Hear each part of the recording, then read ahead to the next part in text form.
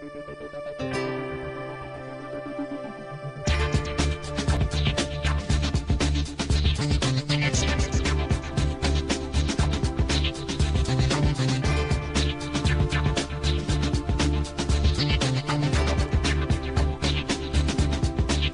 from San Francisco, it's theCUBE.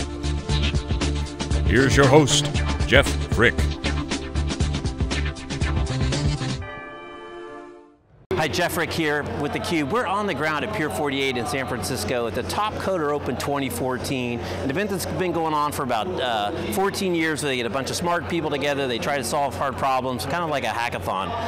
It's a cool event, but we came up for another reason. This year, for the first time ever, they put together basically a program to help high school girls focus on STEM. They got together a panel of women in the technology industry that are come from lots of different walks of life, set them down in front of 200 high school girls from San Francisco, San Jose, Oakland, the East Bay, the Peninsula, to really talk about their journey in technology and really help these girls visualize them getting involved in this path. So we're really excited. We got the whole panel on.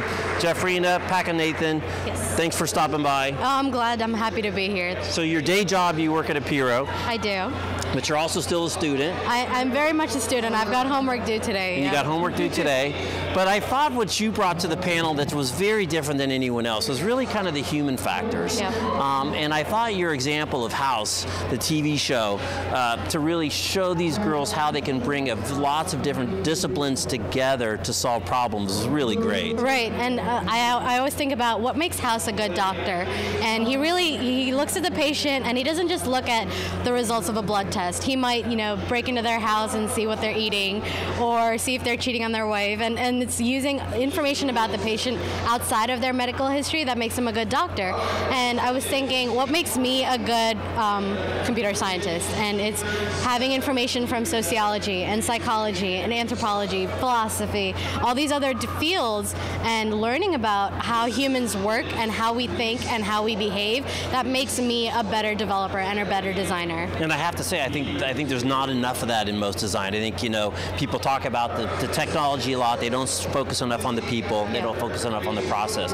The other thing I think that was really important for that is to really make it real for these girls to understand that you watch a regular TV show that they can relate to, and it ties back to potentially his great career in tech, and really kind of humanize this whole thing. Right, and it's very important for me to show the girls that, if you want to get into technology, it's not just about, taking a computer science class and learning how to program. You can take a Photoshop class and a graphic design class and implement it in mobile development, or you can take a physics class and use it in gaming development. It's getting to experience from all these other fields, but ultimately that scientific and the programming and technical core is what will essentially help you in the future. Now the other thing you brought up that was kind of a cute story was your dad, looking to your little brother instead of you to help around the house on some of the technical issues, and you just said, I'm not taking that anymore. Yeah. So talk a little bit about that part of your personality. Is that something that you carry forward? Have you used that in classes? Talk about, basically having kind of I'm going to get this done, I'm going to learn, I'm going to figure it out. Yeah, and a lot of people underestimate girls and think that we're not good enough, or, if I'm a girl, I don't know how to fix a computer, or I don't know how this TV works, and that, pissed me off. And I was always like, you know what, I can fix this too. I can build stuff, and I can program, and I can code just as good as any of the guys in my classroom. And that's what I did. I took my first programming class in 10th grade, and I took Java and C++, and I took web development classes. I took my A+ exam in my senior year in high school and got that certification. My dream job was to work at Geek Squad when I was in high school. I know.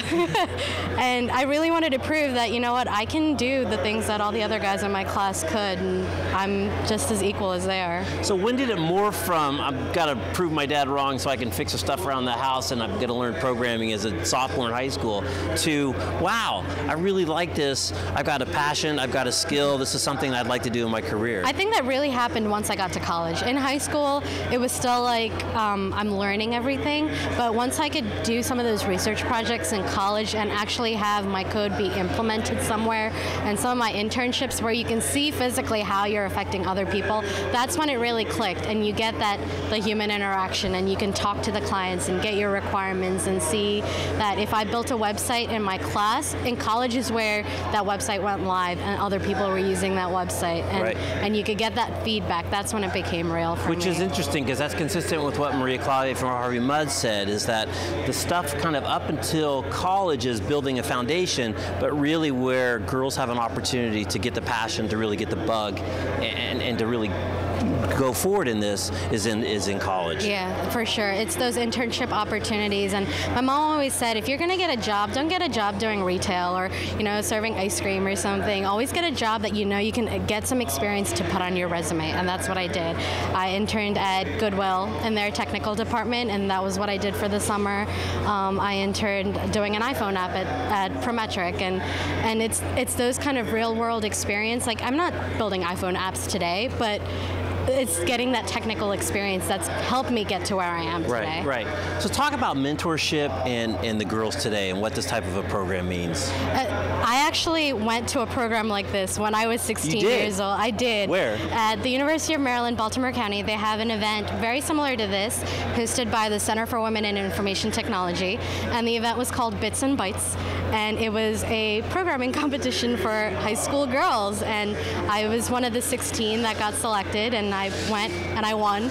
And good for you. So was that before or after you took your first CS class as a sophomore? It was right after. About the same time? It was right around the same time. Okay. I was 16. I think I took my first class when I was 15. Okay.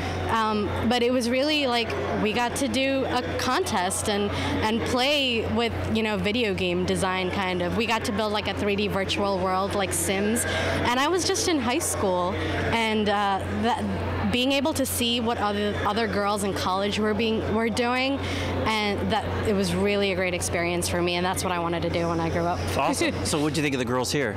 I'm very glad. A lot of them, they're so smart. Some of the questions they ask, you're like, really? I wasn't that smart when I was that young. But they're really interested, especially the seniors and the juniors are thinking about what they want to major in college. I even had one girl ask me how to balance school life and work life together, which is definitely difficult, but I can see that she's thinking about that. She wants to go to work and go to school at the same time. Right. That's right, because you're still at school, so they picked up on that. So it's really a great indicator that they're paying attention, they're listening, they're taking this very seriously, and they're asking real questions. Exactly. Awesome. So I'll give you the last word, since you were the beneficiary of a program like this. Now you're giving back. What other organizations, is there one or two that you'd like to highlight that you participate in or you think is especially great that people should get involved with? Sure. There's the Center for Women in Information Technology at the University of Maryland, Baltimore County.